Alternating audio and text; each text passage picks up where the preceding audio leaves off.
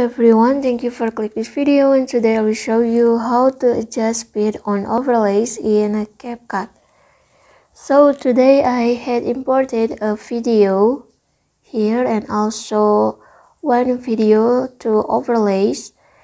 And the first I will click on the overlays, then click splice, and I will change it to the lighten, then click check icon, and this is the result.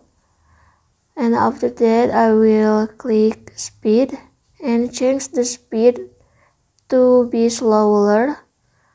I will move it to 0.5, then click check, and this is the result.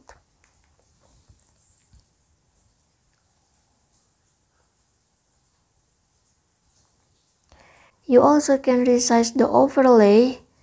I will resize it until the overlay is covering the video like this, and this is the result.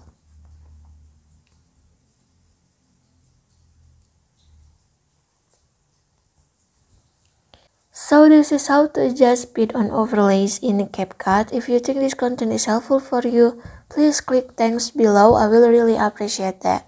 Thank you for watching. Don't forget to like, comment, and subscribe.